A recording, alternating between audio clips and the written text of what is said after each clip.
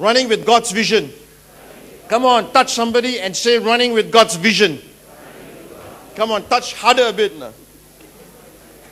Amen. Hallelujah. Don't worry, Pastor Luis, I won't be hitting you hard now. Amen. Hallelujah.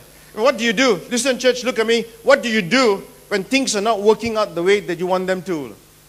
What do you do? What do you do when God has spoken things over your life and it seems as though it's not taking place? What do you do when you journey in life and you see so much of injustice that's happening around and you just can't do anything about it? What do you do? Listen, what do you do? When instead of things getting better, things get worse. What do you do? What do you do? Maybe you've got expectations on people and people don't fulfill your expectations. What do you do? What do you do? Amen. When you see there's so much of struggle in your life. In every step that you take, it seems as though you're stepping into deeper struggle. What do you do when you fail an exam once? You fail your exam twice. You fail your exam third time.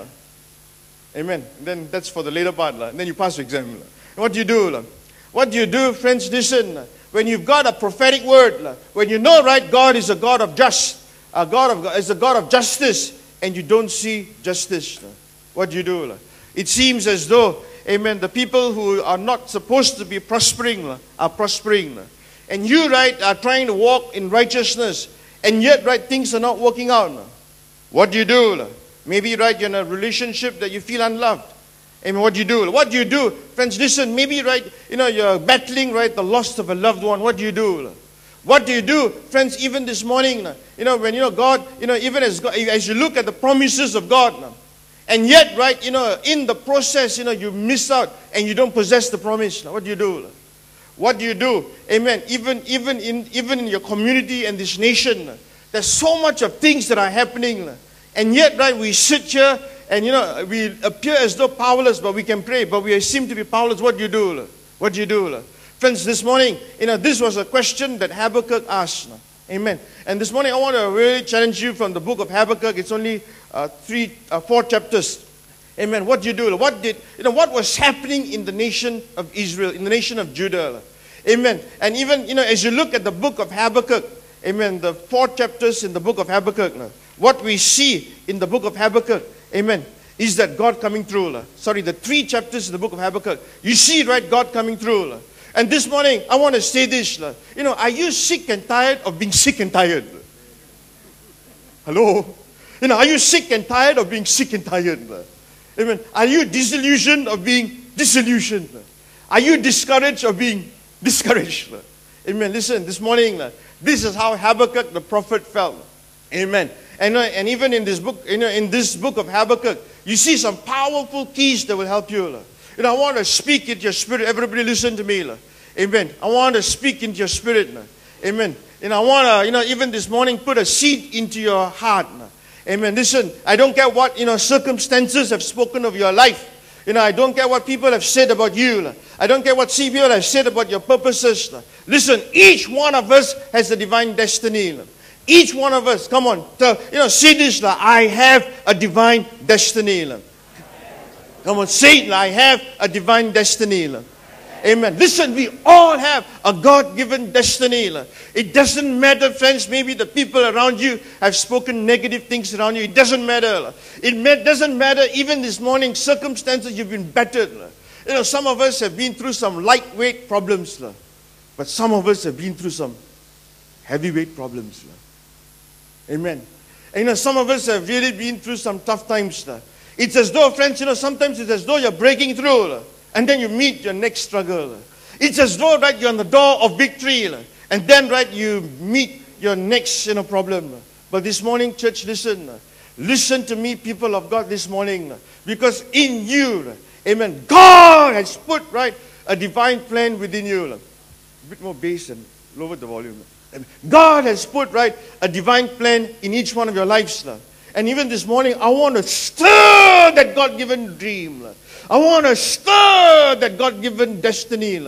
Because no one can take that from you. That seed of that vision, Amen. That seed of that vision, the God-given vision within you. It is that seed, even this morning, as you sow into that vision. Even right now, don't sow into your vision. Don't sow into our own carnal desires. Amen. Listen, our life, right? We have a destiny for eternity. We need to sow into the eternal things of God. And when you and I begin to sow into God's vision, when you and I begin to sow into God's destiny, what happens? You will reap. You will reap what you? The principle of sowing and reaping. You will reap more than you sow. The more you sow into God's vision, the more you sow into God's plans and purposes, the more that you sow into the God-given destiny within you. Amen. Listen, what happens? The more you will reap. Yes, it is a process. Listen, to possess this promise, it is a process. And that's where, so many times we begin to fail. We fail, why? Because, God journeys us to this process. And yet, right, we miss out. Why? Because in the process we fall.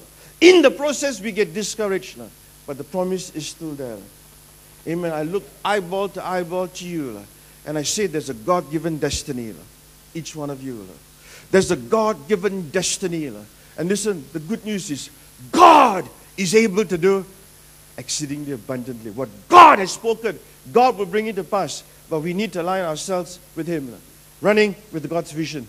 The book of Habakkuk starts with verse 1. And in verse 1, the Bible says, amen.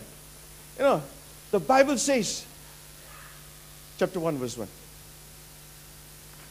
It says in verse 1, he had a burden. Habakkuk means embrace. Amen. Come on, someone shout embrace. What was Habakkuk embracing? Habakkuk, right, was embracing God. And Habakkuk was embracing God's vision over his life. Yes, maybe, right, in the first chapter, he was, journeying a bit into confusion.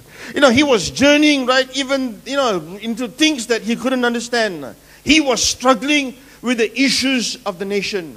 But in this beautiful book of Habakkuk, amen, you see, right, how each one of us this morning can run with the vision of God. Amen. Listen, God is no respecter of persons.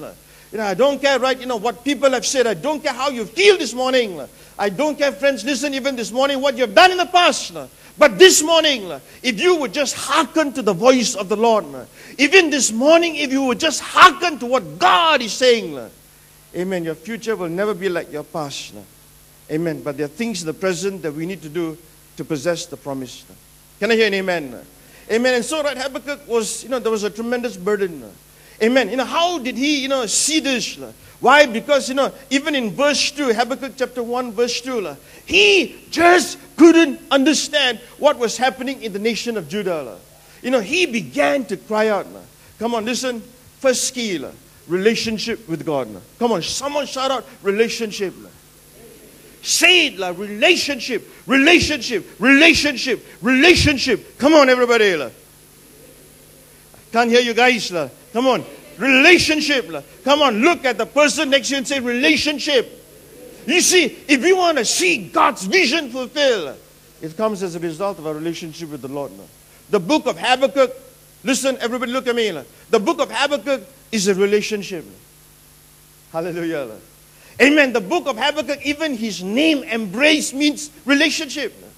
It is a relationship of how a man handled the circumstances of his generation.